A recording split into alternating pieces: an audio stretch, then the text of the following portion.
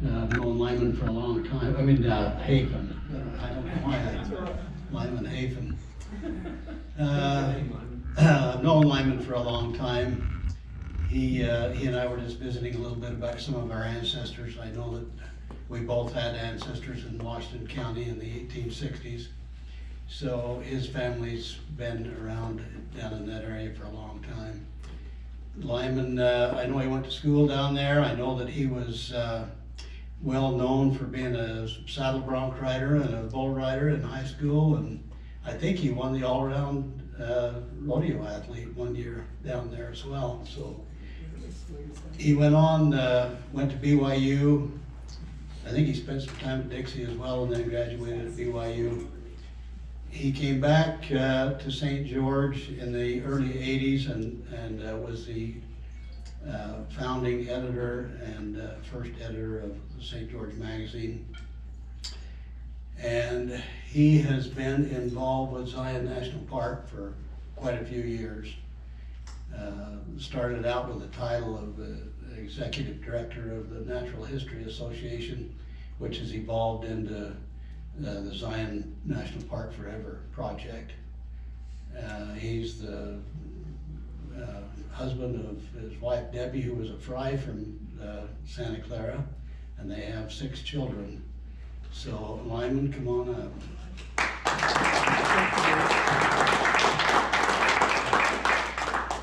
Thank you, Dave, and thank you for the honor to spend a few minutes with you. And I do count it an honor because I know who Rotarians are.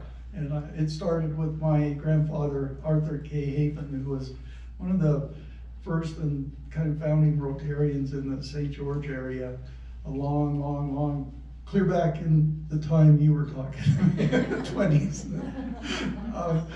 And I know the work you do, I know the kind of people you are, and I know the wonderful impact that you have, as was shared today with that. I mean, what an awesome thing you did for the Navajo people. And I know you're doing stuff like that every day. It's tremendous. Is it Dave? Are you Dave as well? Dave was talking about football, and whenever I'm in a group in Cedar City, I have to wonder if there's somebody, if that guy is in the room who knocked me on my hind end in my first JV football game in about 1970, probably. We came up here. There, you know, the Dixie Cedar thing, it was at its height at that time. Well, maybe it's, the bigger height of that was maybe in the 50s and 60s, but it was still burning pretty bright. And I was this wide-eyed, I'd made the JV football team, and we came to Cedar City to play. And I think that whoever your coach was on the JV team had told one guy on their team that that's your man on the kickoff. And we kicked off to Cedar, and I started down the field, and then I don't remember what happened after that. And it might have been one of you guys in this room. Anyway, I played a few more games that year in JV, and then I was going to so many rodeos that my coach, or football coach, because I would show back up at football practice limping, or, you know, shoulder dislocated or whatever it might be, and he would say, "Okay, Lyman, you got to make a decision here. It's either football or rodeo." And that's where I made that decision, and I rodeoed I left football behind that season, and went on to a much more physically, actually a much easier physical sport than football, because I never experienced anything as traumatic as that hit on the field here. In rodeo, I rode bulls, I rode barebacks, I rode saddle broncs, I steer wrestled, we team roped, we roped calves, we did everything, and I did it all the way through college. But nothing ever happened to me quite as traumatic as that hit on the football field. So that I diverged there, and I apologize, except that you brought that theme up, Dave. So, and I had to bring up the old Cedar-Dixie rivalry as well. I was in a meeting the other night with a kid that I grew up with in my old neighborhood in St. George. A kid who grew up and became very successful in business and defected and came to Cedar City and became your mayor, Joe Burgess. And he's a boyhood friend of mine. He's a little older than me, but he was one of those neighborhood guys that I always looked up to. And we had a great visit about Cedar City and Dixie and how real and how intense that all was, but how we're all now just great Southern Utahns, and we're all pulling together. We always did, but that rivalry was really awesome and really, I mean, quite frankly, a lot of fun. It was tremendous.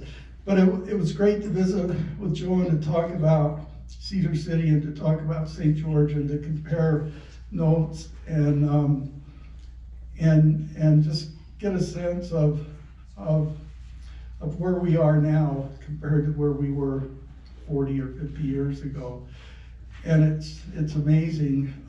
My wife is a graduate of SUU, and she holds this town and this school and all of this very, very, very dear to her heart.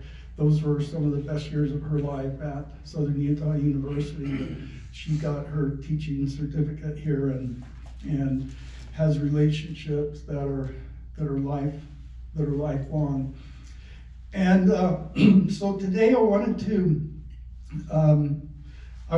to share with you a little bit about who we are and what we are in Zion.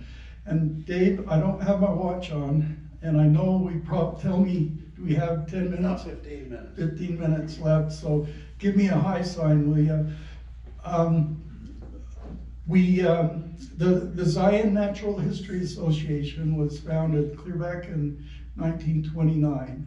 At least we can trace our roots back to that time when the people in Springdale began to come together and create materials for the visitors who were coming to the park at that time. And they would sell booklets, information booklets, or postcards, or other types of interpretive materials to the visitors. They would take the money that they earned from that and put it back into other educational and interpretive and products that they could then sell. And the idea was to enhance the visitor experience, but at the same time, make a little bit of money and then be able to support the park in different ways with that money. And they did that, and they did it in the tens and 20s of dollars in those days. And that organization grew and grew over the decades. And then by the 60s, they were doing it more in the thousands of dollars. And by the 70s, in the 50,000s of dollars. And then by the 80s, it was approaching more than $1 million a year that they were doing in business, and then being able to take the profits and give money back to the park for different projects. So in the 1980s, the organization evolved a little further and went from being kind of a ma and pa group to a professionally run organization, a 501c3 nonprofit that worked in partnership with the park. So they were able to operate in the park in a federal facility and with a federal agency, but operate like a private business. And slightly different than the concessionaire. The concessionaires are a different story, and the concessionaires are contractors who contract with the park and run the lodging and the restaurants and food services and that sort of thing. But our organization was a partner organization, and so we worked in the same building with the Park Service. We worked on specific projects that would benefit the park, and all of our profits would go back to the park as opposed to a contractor that pays a percentage and operates in the park. So those two models still exist in the park, and we're the nonprofit partner, and then Xanterra is a big multinational corporation that has the concession contract in the park. And so in the 80s, we got to almost $2 million a year in revenue that we were generating, which meant that we were able to get a couple of $100,000 a year back to the park to support things like the Junior Ranger program, to support things like the park newspaper, which still is handed out free at the gate, and the kinds of things that kind of created a margin of excellence in the park that could not be funded through federal funding. Number one, because it just didn't fit in that definition. But number two, because the Congress was not allocating enough money to the parks to do those kinds of things. So I became involved with Zion Natural History Association in the late 80s, and then when we sold St. George Magazine in 1998, I applied for and became the executive director 22 years ago. And we've since then grown from about $1.5 million a year to last year our budget was almost $9 million. And our organization actually has a larger annual budget than Zion National Park itself, because we do all the retailing in the park and we do the fundraising, and we're generating what is now closer to $1.5 million to $2 million a year that goes back into the park to fund different things that are needed there, including, as you might have noticed in the media a week or so ago, the restoration of the Middle Emerald Pools Trail, which has been closed for 10 years because of landslides and different issues. And that was $1 million project. And we worked with the Eccles Foundation and with the National Park Foundation and with local fundraising. And we played that role in bringing all of that together for that to happen. And we're working on those kinds of projects all the time. And as I was sharing with David today, our work and our influence extends beyond Zion National Park, and it includes Cedar Breaks National Monument as well as Pipe Spring National Monument. And over the last 4 or 5 years, we've been involved very intimately with Cedar Breaks National Monument and in every way that we can to help bring about a new visitor center at Cedar Breaks. And this is a rendering of what that visitor center will look like. If you see down below the old CCC cabin, which is currently the visitor center. It's about 800 square feet, and we have our park store in that building, along with the information and the ranger and all of that. But Cedar Breaks is a place that if there's any park or monument in the whole park system that deserves a nice visitor center, it's Cedar Breaks. But over the last 10 to 15 years, the Park Service has not been building new visitor centers. They're not investing in them. They're There's not the money there, there's not the commitment there to do that.